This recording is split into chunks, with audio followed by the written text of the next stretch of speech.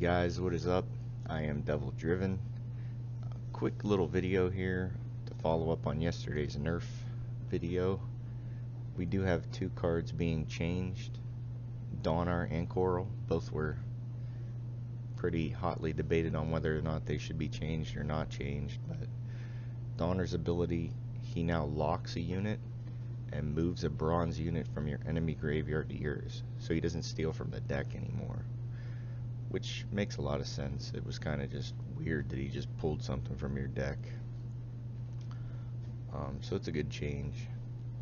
And Coral is now changed. She is now going to turn an enemy unit into a 3-strength silver unit. It applies to the graveyard as well, of course. And I guess this spell is called Artifact Compression.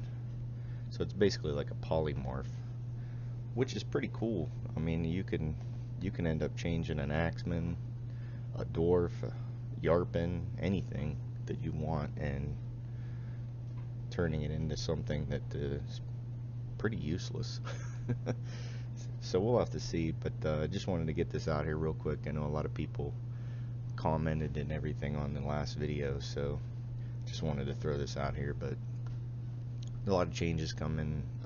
Gwentcom is coming, or Gamescom is coming now. I keep calling it Gwentcom. But yeah, just keep an eye out, and I'll try to get you as much as I can out there. I'll talk to you later. Hey guys, right when I was hitting end, one more card dropped.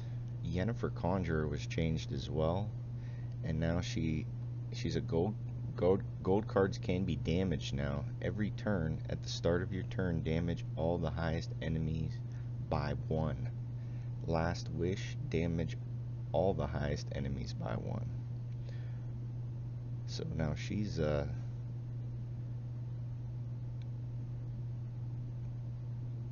wow, they're really making Harold get some serious action here. Hold on, we might have another one here.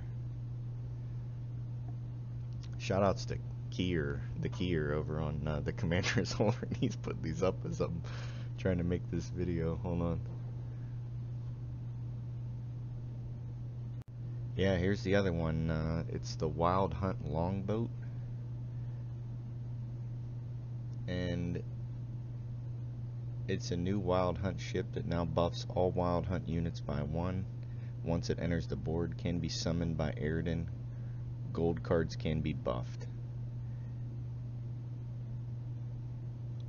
Also notice Ice Giants at 6 strength, Wild Huns at 3, and a 1 strength gold Gells.